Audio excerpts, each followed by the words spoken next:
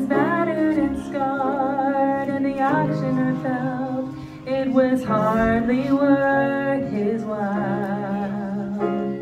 to waste much time on the old violin, but he held it up with a smile.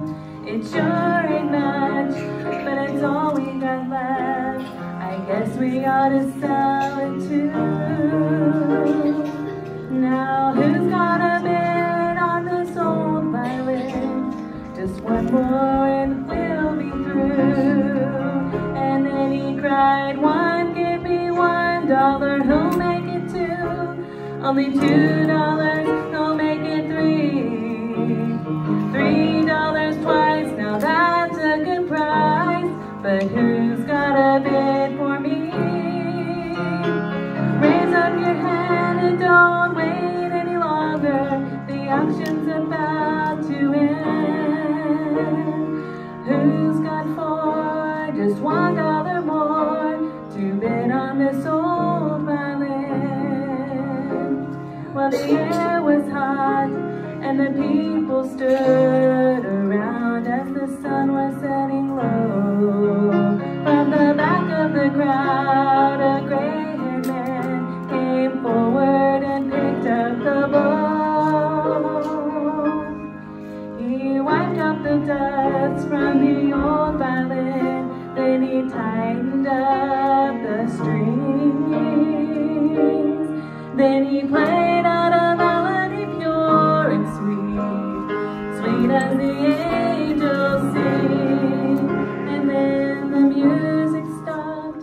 The auctioneer, with a voice that was quiet and low, he said, "What is my bid for the old violin?"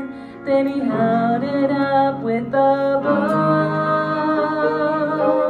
Then he cried out, "One, give me 1,000, who'll make it two?"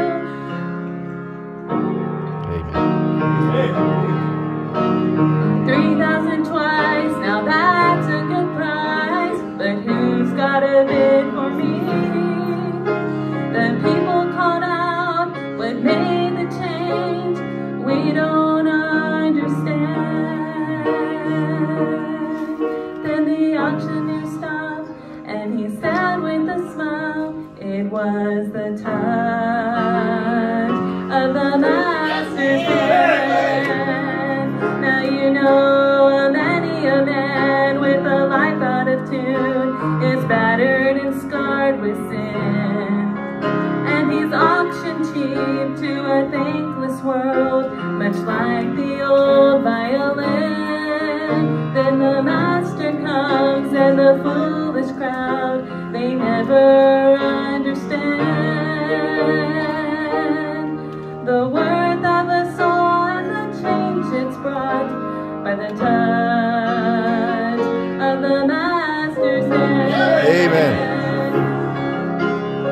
One, give me 1,000, who'll make it two?